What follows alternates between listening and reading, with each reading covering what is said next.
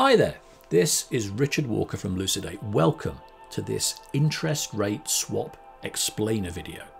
In our previous video, we discussed what an interest rate swap is and why different firms would wish to enter into swap contracts.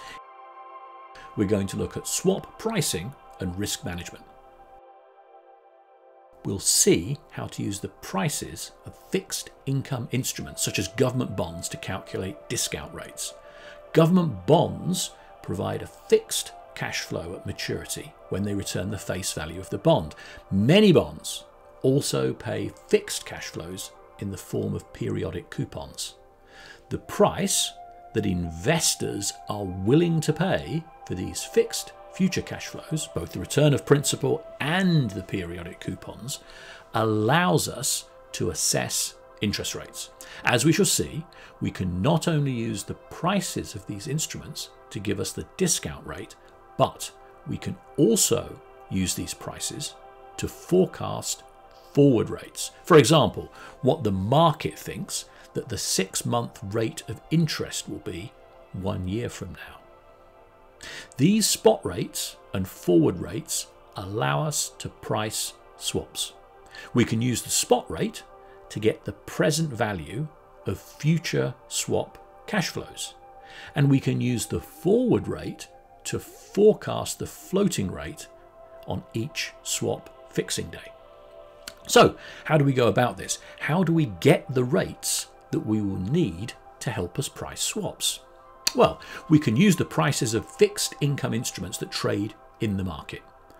Bond prices tell us about the market's expectation of future interest rates, or put a slightly different way, the fair price of a bond reflects the expectation of future interest rates. For our purposes, we won't look at corporate bonds that carry credit risk and may have embedded optionality and floating rates. Instead, we will look at risk-free government bonds that carry fixed coupons.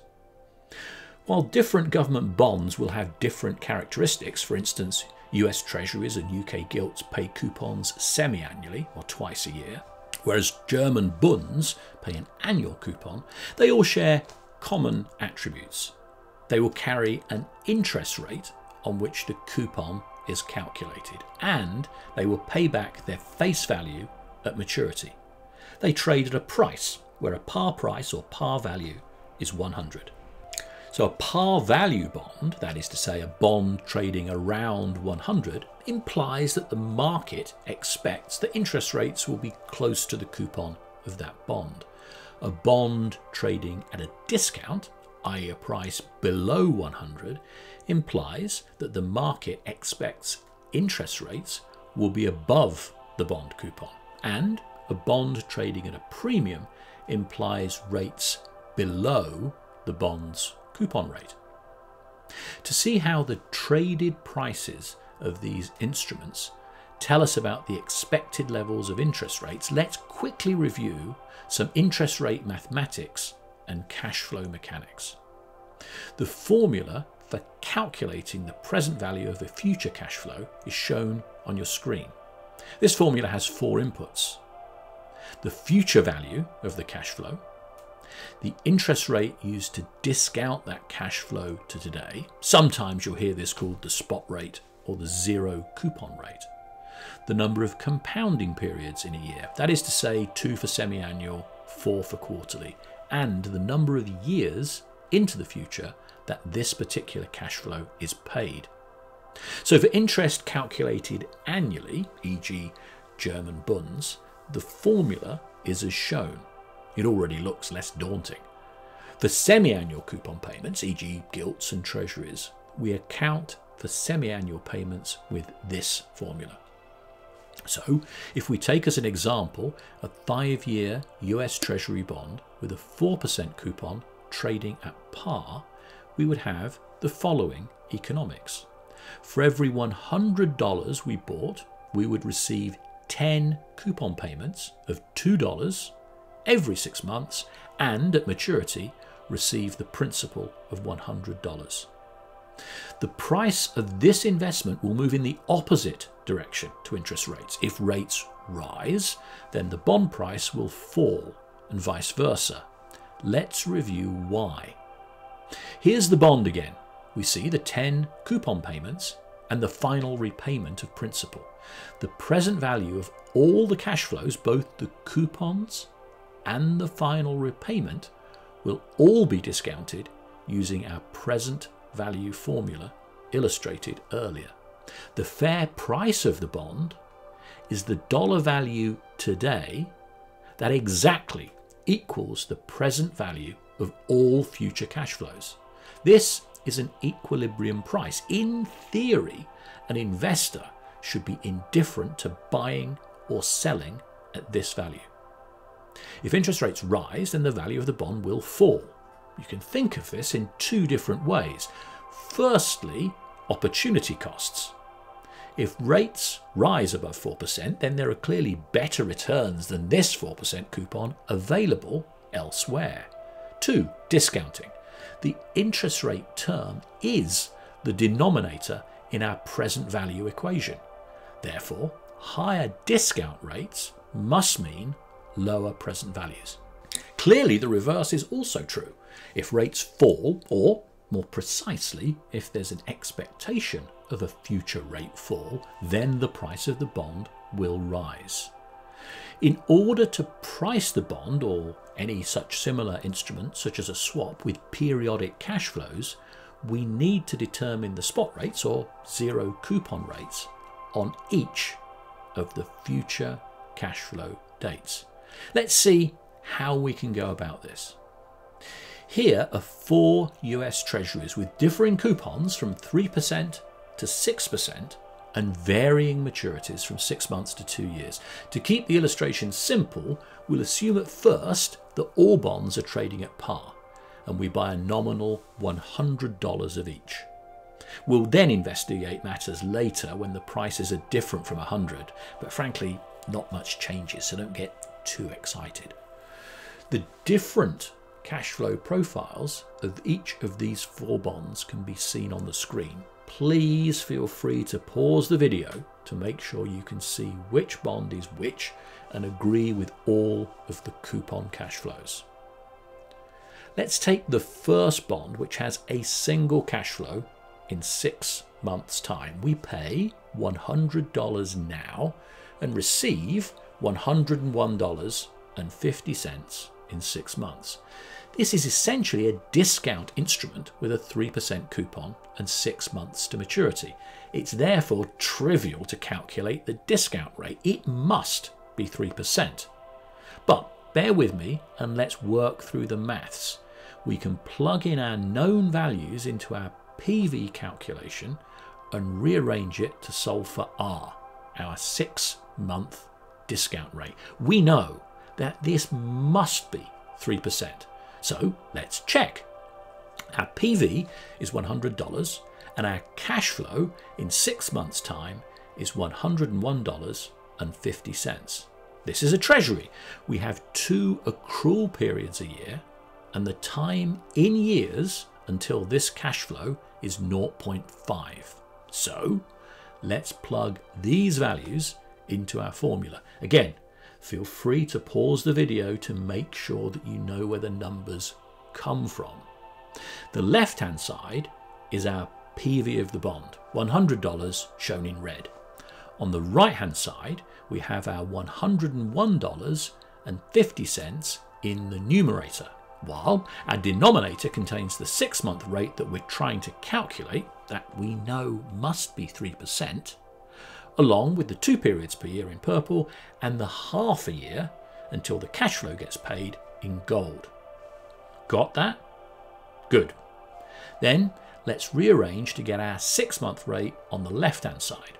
One huge simplification here is that the exponent in the denominator is 1. So we can simply flip the 1 plus rate over 2 with the $100 in red. Already looking a lot better. Now we can subtract 1 from each side, then multiply both sides by 2. And we do get the 3% that we knew we would get. Now, let's look at the second bond. This has two cash flows, a small cash flow of $1.75 in 6 months' time, and a larger cash flow of $101.75 in 1 year. For these two cash flows in the future, we pay now $100. This is the equilibrium price that exactly balances these two cash flows. So in the previous example, we calculated our 6-month discount rate. This was a trivial 3%. Therefore, we can easily work out the PV of the first coupon cash flow using our PV formula. We know the future value of this first cash flow. This is $1.75. And we just calculated the 6-month discount rate as 3%. We also know the interest calculation frequency. This is twice a year and the term is half a year. We can therefore plug all these values into the present value formula that we see on the screen.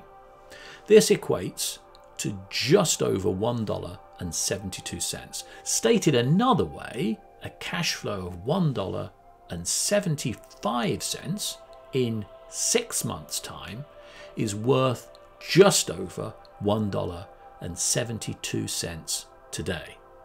Alternatively, if we invested $1.72 today, we would have $1.75 in 6 months' time. So far, so good.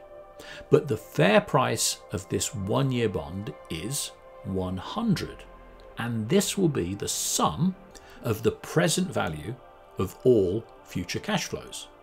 We've determined that the present value of the cash flow in 6 months' time is $1.72. That means that the PV of the second cash flow must be equal to approximately $98.27.5. This is an extremely helpful result. With this, we now have all the information that we need to calculate the 1-year discount rate. Do you see how? We know the present value of this cash flow, that's $98.27.5. We know the future cash flow is $101.75. We know the calculation frequency and the term. So we can plug the exact values of all of these variables into our present value equation. As before, we have some rearrangement to do to express this formula in terms of our discount rate. We can first divide both sides by 98.28 and multiply both sides by the denominator of the right-hand side. We can take the square root of both sides, then subtract 1, and finally multiply the result of that subtraction by 2. Again, this is maths. Please pause and rewind the video if you need to make sure you know where all the steps and all the terms come from. The result of all this maths is that our 1-year discount rate is 3.504%. So great, we have our 6-month and our 1-year discount rates from the prices of these two bonds. Let's press on and work out our 18-month rate. Here, our bond has 3 cash flows, $2.25 in 6 months' time, and another $2.25 in 1 year's time. The final cash flow is $102.25. We're stating that the fair price of these cash flows is $100. This means that the $100 price we pay today exactly equals the present value of all the future cash flows. As we've already calculated the 6-month and the 1-year discount rate, we have all the information that we need to calculate the PV of the first 2 cash flows. The PV of the first coupon is approximately $2.22. The $2.25 coupon in 1 year's time is worth $2.17 today. As the fair price of this bond is 100, we therefore know that the PV of the final cash flow must be $95.61. Once again, this means we have all the information we need to calculate our 18-month discount rate. We can plug the present value, future value, calculation frequency, and term into our now familiar equation. Once again, let's rearrange this formula to get the discount rate on the left-hand side. The rearranged formula tells us to take our cube root, subtract 1 and double this result to get our discount rate. The result here is 4.527%. Finally, we can review how to calculate our 2-year discount rate by using the rates already discovered and the characteristics of this 2-year bond. We know that our fair price of $100 is the sum of the present value of all our future cash flows. I'm sure that you can see by now that there's nothing special about the bonds trading at par. This bond could be trading at 99, a discount, or 101.375, a premium. Our calculation process will be the same. Clearly, we'll get different discount rates if our bond prices differ from 100, but the process remains the same. As before, we have every piece of information we need to calculate the present value of our first 3 coupons. I've written these values on the screen, but please feel free to use the present value formula to calculate these values yourself. With these present value calculations and the purchase price of the bond, we can rearrange the equation to get our 2-year rate on the left-hand side. Working through the maths gives us a 2-year discount rate of 6.097%. This is a great outcome. This technique is called bootstrapping. So called because you're using the results of previous calculations as a foundation to calculate rates further out in time. We were able to bootstrap using the 0 coupon rates from the coupon and principal payment dates of the bonds used to build our curve. But clearly this is only a small set of dates. What if we need a rate on another date? Well, no problem. We can simply interpolate the rate between 2 points that we have already calculated. There are many interpolation conventions used in the market: linear, log linear, piecewise linear, which all have their grounding in mathematics; splines, such as cubic spline or quadratic spline, which have their provenance in physics; and techniques like monotone convex, which is focused specifically on the financial properties of 0 curves. As we can see on the screen, where the horizontal axis shows the time in years to 2 decimal places, we can get our 0 rates for the specific dates that we calculated: 1 year, 18 months, 6 months, and 2 years, but also interpolated rates for any fractional year that we choose: 0.65 of a year, 1.95 of a year, 0.95 of a year, or 1.3 years. We have a curve that will allow us to get the 0 coupon rate and hence the present value of any cash flow out to 2 years.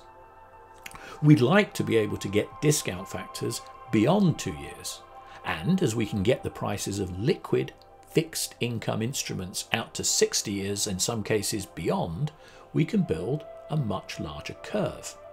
Here you can see the 0 coupon rates for a number of maturities out to 60 years, and a curve interpolated with a monotone convex function.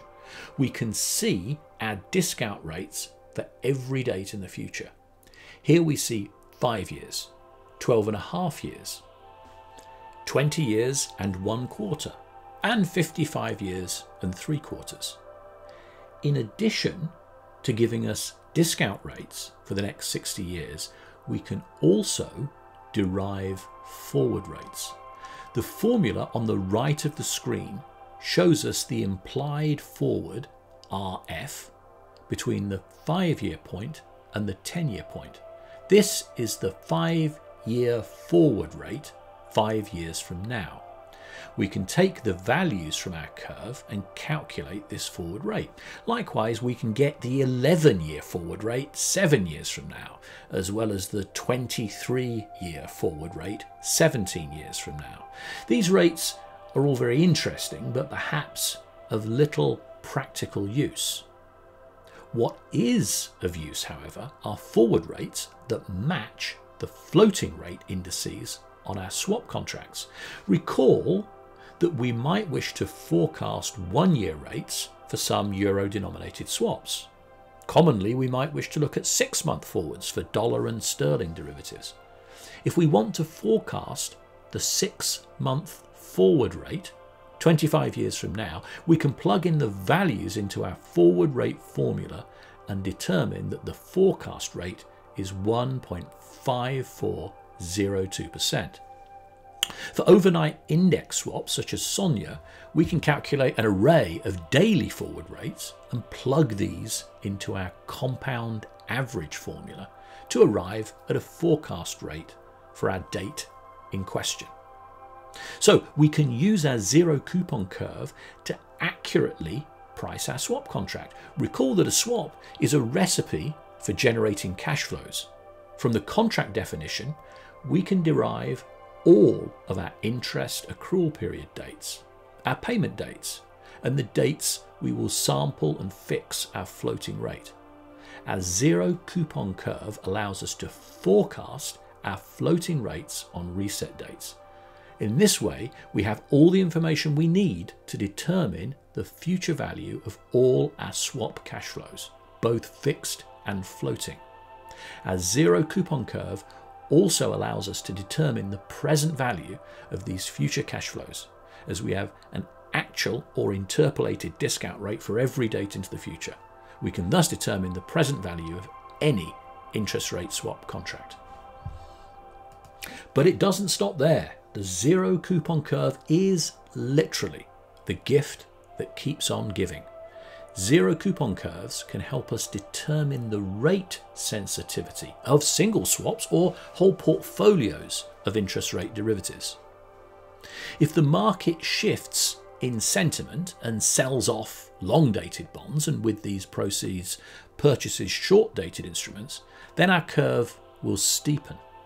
Likewise, if investors have a preference for longer-dated maturities, then our curve will flatten. If bonds sell off, then the zero curve will experience a parallel shift upwards.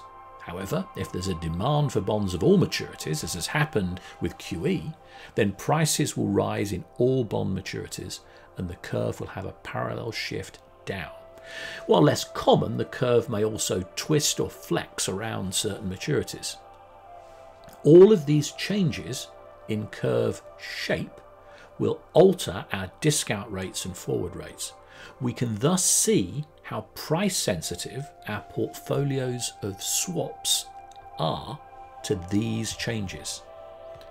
With historic market data sources such as Bloomberg or the awesome amount of information provided for free by the St. Louis Fed, we can look at historic rate shocks. We can reflect these changes in movements in our zero coupon curves and see the impact of the price on our swap portfolios. We can, of course, construct extreme but plausible scenarios of our own and thus get an insight into the risks in our portfolio. How would our valuations change in a Lehman default scenario? What about the changes in rates brought about by the UK Brexit vote? An extreme parallel shift or an extreme steepening or flattening? The zero curve gives us the tools we need to assess the sensitivities and risks in our portfolio, as well as help us suggest hedges that will neutralize some of these risks. We've thus seen how to construct a zero coupon curve using a method called bootstrapping. This takes the prices of liquid fixed income instruments and incrementally builds up a zero coupon curve as instruments of longer and longer maturities are added. We've seen how we can use this curve to get the present value of future cash flows, and also how we can use it to forecast floating rates. Both of these capabilities help us to price swaps. Finally, we've seen how useful a zero coupon curve is for risk management. Shifts, steepening and flattening of the curve, as well as twists and flexes, give us different discount and forward rates. We can therefore assess the price sensitivity of our swap portfolio to any set of real or invented scenarios we choose. An understanding of these sensitivities is essential to sound risk management. This is Richard Walker. Please join me in the next video where we will further develop these risk management concepts and talk about central clearing of interest rate derivatives.